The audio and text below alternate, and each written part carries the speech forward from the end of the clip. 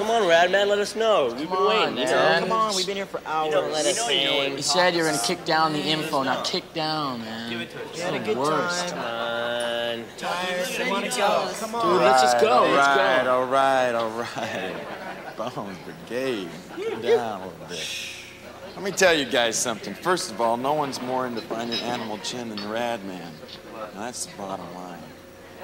There's something you guys gotta know. If you look too hard for Animal Chin, you're never gonna find him. Last call for eggplant. And you gotta relax and enjoy your skating. Isn't that how it all started out? Huh? All right, think about that. And when you're thinking about that, listen to me right now. There's a secret here I got for just the 6 of us. It's not gonna go any farther than this. Heard about this ramp. It's in this field between 2 junkyards, just south of a town called Guadalupe. Man, this ramp, I've seen pictures of this ramp.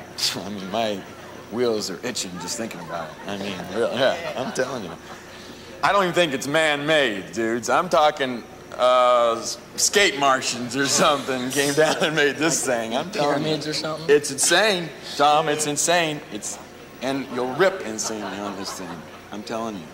Everything will come together if you find the ramp. Hey everybody, I'm back at the DAO Punks Cohort 4 Week 3 update. And yeah, 3 weeks into this grant program, and it's been pretty cool. It's given me a lot of time to be able to reflect a lot about why I'm doing what I'm doing. I record this on video because, yes, it's cool to have like an alternative for somebody to be able to watch or listen to it, but also because I want to hear myself say this out loud. Like, do I stand by what I'm writing down? Like this stuff in my head, and does it sound okay to me as I say it out loud? And sometimes when I say things out loud, it just it just sounds really ridiculous. So yeah, this is I'm going to be reading, what I wrote down. So yeah, here goes nothing. Innovation's never static. It always moves. And it's like the movie The Search for Animal Chin, the Bones Brigade video. I don't know if you've ever seen that or not. Skateboarding video in the 80s. And Johnny Rad, he says in the movie, if you look too hard for Animal Chin, you're never going to find him. You just got to relax and have fun. The ramp where Animal Chin was supposed to reside was located in between 2 junkyards just south of a town called Guadalupe. Everything will come together if you find your ramp. When I was growing up, being punk meant taking a huge risk and standing up against the conservative mainstream establishment, right? It meant ripping your khaki pants, putting safety pins in your ears, coloring your hair crazy colors, spray painting anarchy symbols everywhere, and giving the middle finger to corporations and the conservative church at the time. It meant making yourself ugly to the establishment. But in an ironic twist of fate, all those things that made someone punk in the 80s is exactly what that mainstream media and culture nowadays tells you is cool and the right thing to be and do. So many Gen Xers have not been able to accept that, and they're still continuing to push their 80s punk ideals on a society that's no longer rejecting them. And it has, and that society, in a sense, has co-opted their culture for the purpose of profit and power. So our language changes. What was once used to describe innovation and change becomes the establishment. What's not changed, however, is a yearning for those who do not have the power or feel at home in the current power structure to create a force that goes against the hierarchical power structure. I described in the previous 2 weeks the term anarchy, the DIY skate community, the idea of there being no financial guarantees in the punk lifestyle, and how we bring skeuomorphic language, using the old language to describe the new, into innovation to describe the next phase of change as we move from one power paradigm to the next. So one of the new words we like to toss around as a way to express our disdain for current hierarchy is DAO. However, DAO, decentralized autonomous organization, is an infrastructure. That's it. To be in a DAO is to be attached, associated, or to have an identity to that infrastructure.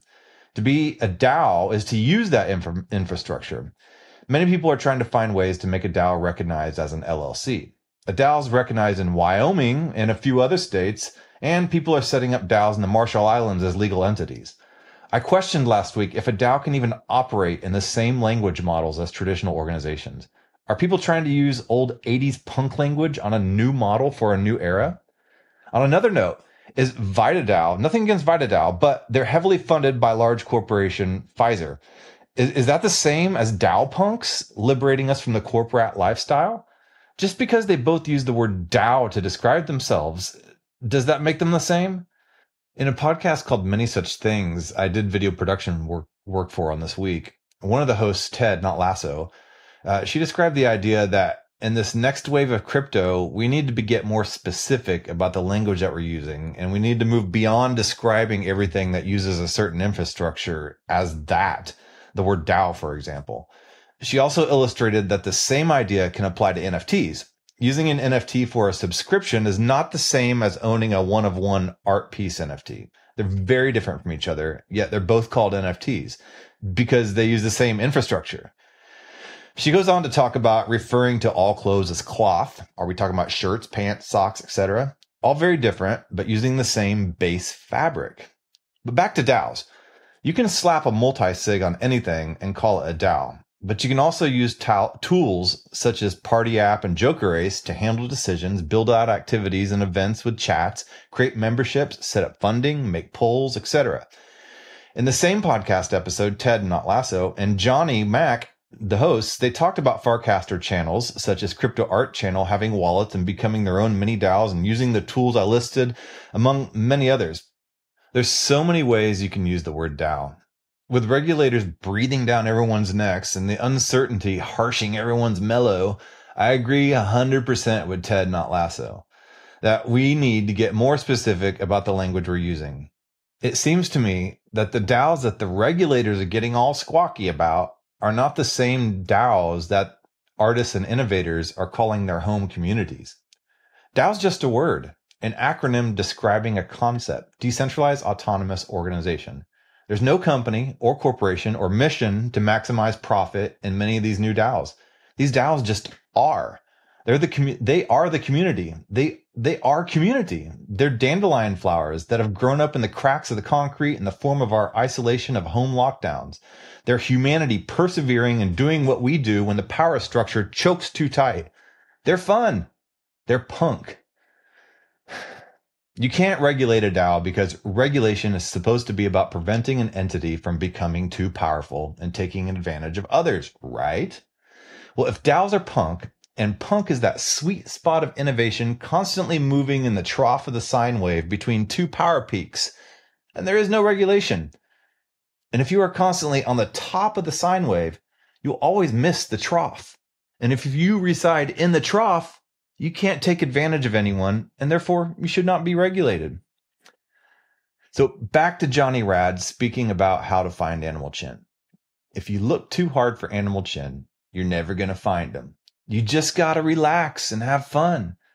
The ramp where Animal Chin was supposed to reside was located in between two junkyards just south of a town called Guadalupe. Everything will come together if you find your ramp. If you're actively searching, you've already found him. Now, for my weekly update, I suppose. Am I becoming full-time Web3? Am I becoming a DAO punk? I think I'm already there.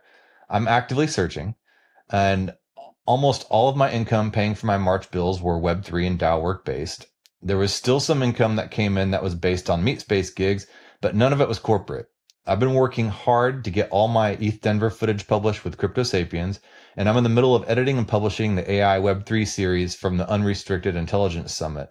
And I've also started producing two new podcasts in the Web3 space, one called Open Society, dealing with the intersection of biotechnology and Web3, and the other called Many Such Things that I quoted above here in this blog post, focusing on current Web3 trends, and in particular, the Farcaster ecosystem. So yes, things are making great progress.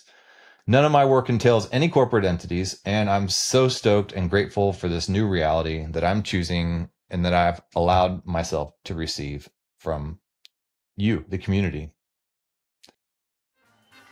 Put your nose well in the air. You know what you're gonna do? It's called the shape for trouble. Ain't no trouble. Watch me.